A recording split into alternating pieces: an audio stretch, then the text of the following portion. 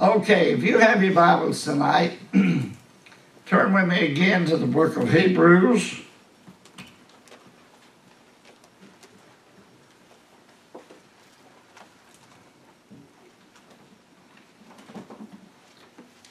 Hebrews chapter 6. I want to read verses 9, 10, 11, and 12.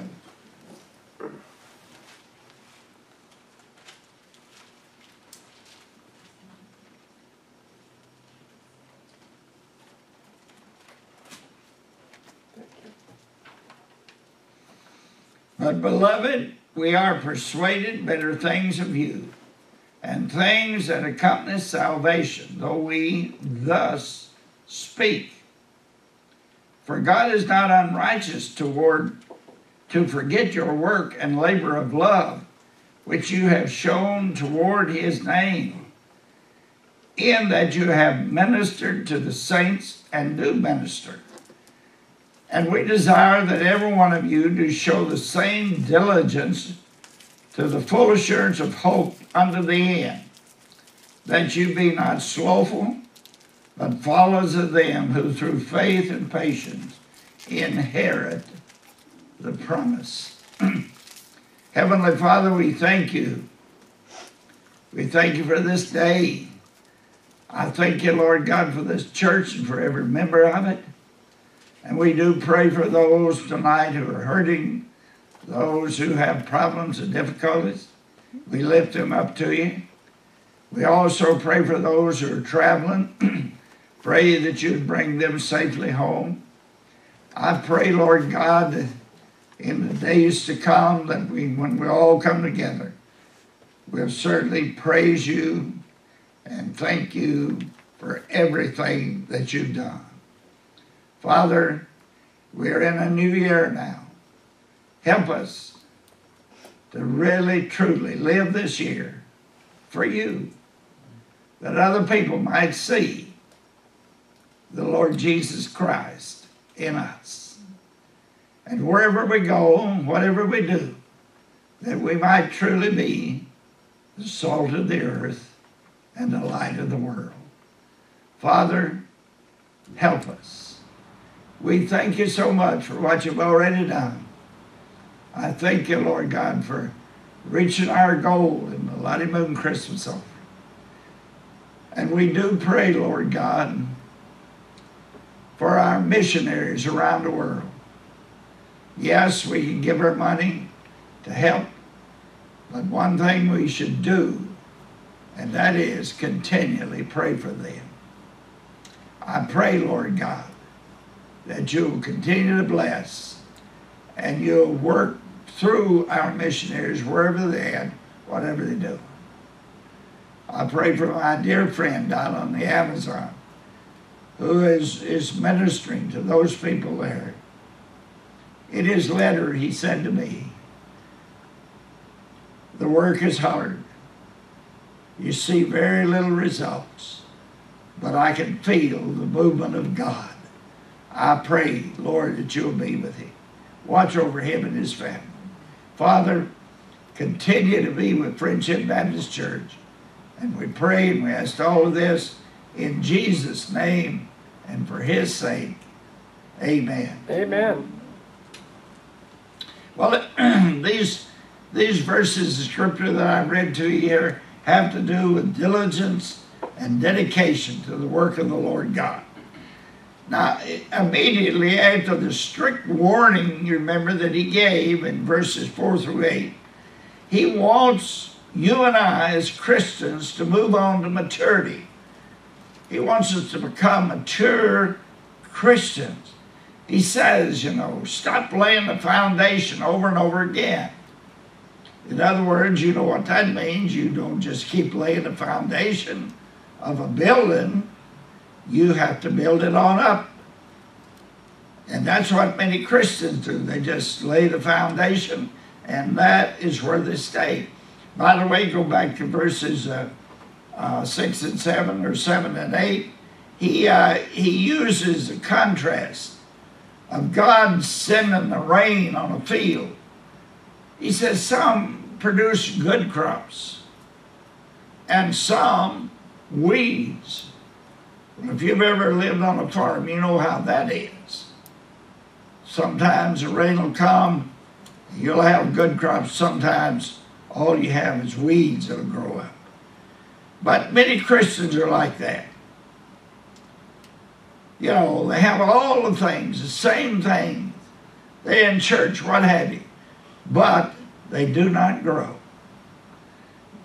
Here he shares, here with the verses of scripture that we've looked at, he shares a beautiful description, I feel, of what a Christian's life should be.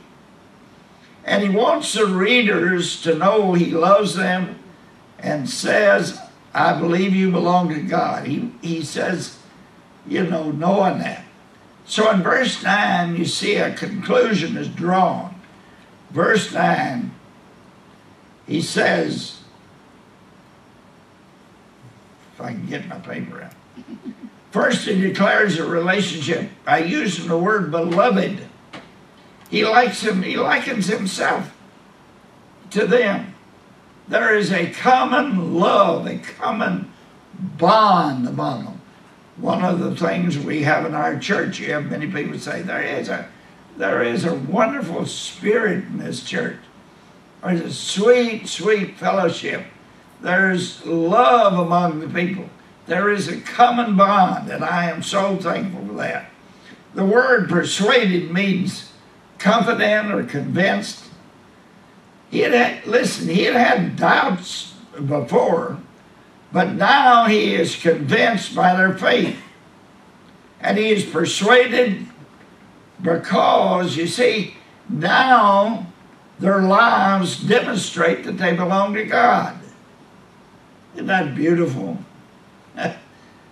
You know, if we do not, listen to me.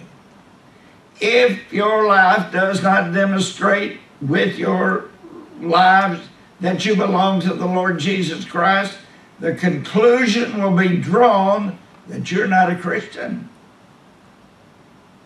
You know, you hear people today say, well, gee whiz, if he's a Christian, well, I'm as good as he is. I really don't see Christ in her. People are to see the Lord Jesus Christ in you wherever you go, whatever you do. You over at Walmart, they should see Christ. Publix, wherever you go, they should see the Lord Jesus Christ, because you are living out your life in a way that demonstrates that you love the Lord Jesus Christ. Also that you love one another. You know, one of the things in many churches today, there are people who, they're always fussing and fighting about nothing. Oh, they think they're fighting about something, but it's about nothing, really. But wherever you go, whatever you do, let people see the Lord Jesus Christ in you. Then notice, too, he talks about a circle that is enlarged, you know. Well, for most people, well, I wouldn't say for most people, but for some people, salvation is a small circle. And inside that circle is one word. You know what it is? It's heaven. Every time they talk to you, well, yeah, are you a Christian? Yep, I'm on my way to heaven. I'm on my way to glory. I'm going to walk the streets of gold. All of those things, you see. To them, that's what salvation means, heaven. Now, it is a glorious truth that if you're a child of God, you're on your way to heaven. That's wonderful. That's great. But there are a lot of other things that accompany salvation. Number one, it's diligence to service. You know, when you're saved, you have a new purpose in life.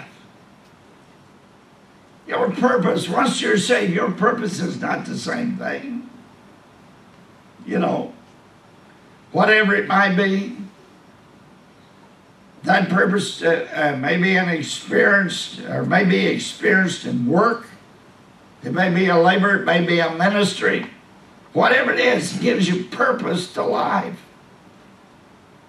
The second thing that happens when you're truly saved, when the Lord Jesus Christ comes to your heart and life, the Holy Spirit takes over your life, and you'll demonstrate your Christianity by your love.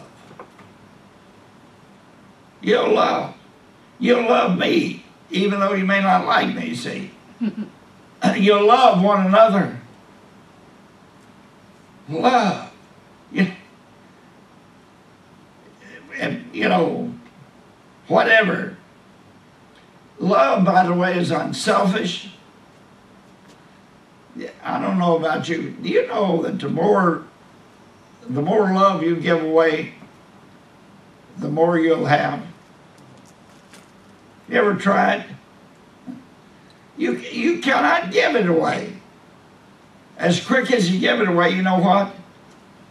You'll get it back. In our house, we have a plaque. We've had it for years. And it says, love is not in your heart to stay. It's not love until you've given it away. It's a beautiful, beautiful thing. And that's, you know, what love really, truly is. The third thing that he mentions here is that when you're saved, you begin to grow. You begin to mature. Now, I don't know about you, but look back over 2016. Did you really grow? Did you mature as a Christian? Are you a better Christian tonight than you were then? If you say no, then there's something wrong. You're not growing. You're not maturing. Oh, I know. I know we all have setbacks and there'll be things, you know, that'll happen along the way. But when it's all over and done and said, you'll be a better Christian this year, 2017, than you were in 2016. I don't know about your children, but, you know, most of you have had children and grandchildren. Weren't you happy when you started seeing them growing up? Now, yeah, when they became teenagers, you weren't too happy, maybe. But, you know, you're happy when you see your children grow, mature. And that's what every child of God should be able to mature. Move on. Now, none of us are ever going to be perfect. But we can mature, become better Christians along the way. Another thing that he mentions here, and I think this is so very important, if you're going to mature, if you're going to grow, you need to exercise faith. You know, the problem that I found, most of all with Christians, they go at it with a bang, they get involved, they want to do all of that. But their faith never seems to grow. Oh, they talk always about what God can do and all of those things, but they don't seem to have enough faith to believe that he can do it. I tell you something, dear friends. Whatever it is that God wants you to do, you can do it. But you're going to have some faith involved in it. You see. Faith comes after salvation. It's a bonus when we receive. When we're saved, it's a small circle, but I tell you something, there's a lot more involved in it than just simply going to heaven. Yeah, we all want to go to heaven. We're waiting, we're prepared. We pray that the Lord will come and take us to heaven. But you want to mature, don't you? Don't you want to become a better Christian? I think we all do. But you know, there's something else here too. There has to be a commitment. God, listen to me now, God takes note of your commitment. I don't know what you did, what New Year's resolution you come up with. Perhaps you said, Lord, I'm going to read the Bible through this year. You know what he wants you to do? To read the Bible through. Don't get out there in June, July and say, too hot. I'm not doing it. Or something like that. We want to make absolutely sure that our labor is not in vain. You know, a lot of Christians, they get upset. They get upset because no one notices what they're doing. You know. Now, everybody likes to be patted on the back, yeah. But don't get upset if no one says to you, hey, you're doing a good job. You're really growing and maturing. You know. Let me tell you something. God knows exactly what you're doing. He knows exactly what you're doing, and he knows why you're doing it. If you're doing it out of love, he knows it. If you're doing it just simply because, well, I've got to do it.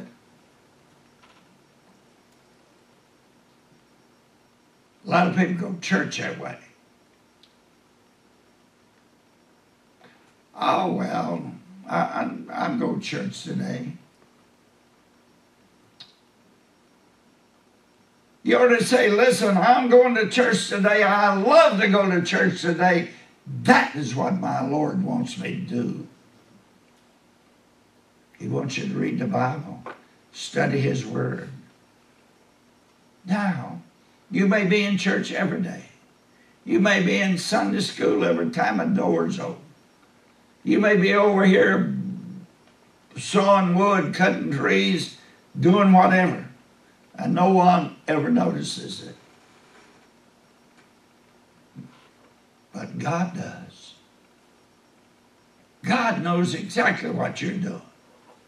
You see, our ministry, our service is to share the belief of God with others. You know, we're to share what God has given to us. Whatever God has blessed us with, we're to share it. Yeah. I'm really... somebody asked me if I played the piano. I had to say no. But this dear sweet lady can play the piano. Now, that doesn't mean that every time she sits down and plays, we all got to pat her on the back and clap her hands and what have you. That doesn't it. But God knows what you're doing. And he's pleased. You know, it's always been an interesting thing to me. You hear someone get up and sing a song, woo, with everybody. Tremendous. Let some guy get up and give a little speech. Woo, that's great. All of those things. You know what? Preachers get up and they preach your heart out.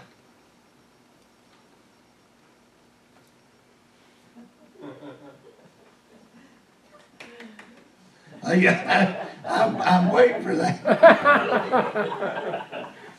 But it's true. But you see, the thing about it is this. God knows. He knows exactly what we're doing. And he's the one that we want to please. Not you, not me. We want to please God. But he also noticed something else here too. You got to concentrate. Concentrate is urged. Concentration is urged here. They were to give themselves to God. This is a personal aspect of this thing of being saved. Diligently. That means to keep at it. Keep on, keep it on. By the way, our hope is to keep on to the end. We must never, never stop. Today, the wife and I went out to eat, and we ran into an old friend that I knew when I first got here. He was a member of Waimama Baptist Church out there. Well, the first time I run into him, he said, "Listen, you got a fishing hole?" I said, "Yeah, I think so." "Let's go," he said. Well, the day I run into him over there, he was 90-some years old. And he said to me, I said, "What are you doing now?" He said, "I'm fishing 3 days a week. You want to go?" All right. You see, he's staying with it. He's not giving up. Don't give up. But please don't give up in serving the Lord. Stay with it. Never stop. Don't turn loose. That's what he's saying. Don't give up until you're in glory.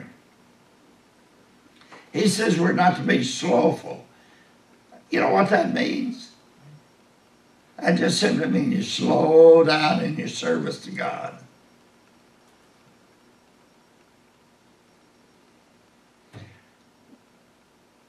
This church is different. I have to say this. Our older people here are still at it, still going, still serving, still doing. And that's what we're to do. But in a couple of churches I've been in, you got a person who's 65 years old. "I quit. Pastor, I would do something, but I'm too old." Thank God we still have 96 and so forth. He's taking a little help now, but he's still at it. George. No, he's not taking that. He heard me. Oh my, we're to do it, never stop, never give up. Not until we come in the presence of our Lord and Savior Jesus Christ. Finally, there's a promise of the inheritance we'll receive. Now, you understand what he's saying here in these verses? First of all, you saved. God saves you. Yes, you're on your way to glory, you're on your way to heaven. But that's just part of it. You start maturing, you start growing. You stay with it until the end, and you walk in the presence of the Lord Jesus Christ, and he will say, "Well done, thy good and faithful servant." Oh, dear friend, that's what I want. That's what I want. I don't want the praise of men. I want the praise of God. And as we grow, as we mature, that is exactly what will take place. God will be here. This inheritance we receive. Well, first of all, the inheritance has to do with our life here on earth. Because you know what? God has promised that he will never leave us nor forsake us. Never. He'll always be with you. Romans 8:28 tells us that all things work together to good or for good to them who love the Lord. See, we're to love God. We're called according to his purpose. We got to enlarge our circle, not just think always of heaven, I've been around a lot of Christians in my life. And most Christians, you talk to them and they'll tell you, oh, yeah, I'm saved. I'm on my way to heaven. Well, that is absolutely true. But there's more to it than that. We need to enlarge our circle, make a commitment unto God, concentrate our lives unto Him. But the first step, you have to be saved. You have to give your heart, your life to the Lord Jesus Christ. And then you begin to mature.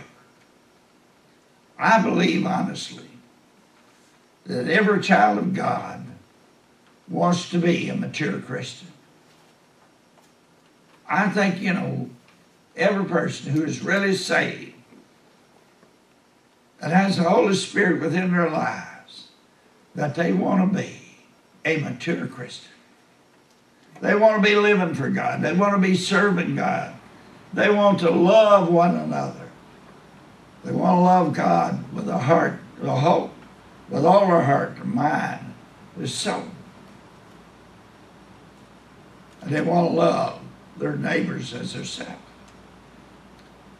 But many times, we, as he said in those preceding verses, we just keep building the foundation. We start out, we're saved. We're on our way to heaven, but we never get off of that. I pray that you are a mature Christian. Let us pray. Almighty God, our Heavenly Father, how we thank you and how we praise you. And I pray, Lord God, in my own life, that I'll be a mature Christian, that I'll grow every day. And in this new year, Lord, help me not to just zero in on going to heaven, walking the streets of gold and all those things, but help me to realize that I'm to love you and serve you and do it with all of my heart. I'm to love my neighbors and even my enemies. Help me, Lord God, to do that. Help me to become a mature Christian. And one day, when I'm in your presence, you'll say, you did your best. You've been a good servant. Oh, God, I thank you. I thank you from the depths of my heart for the opportunity to serve you and to live for you. I pray I ask all this in Jesus' name and for his sake. Amen.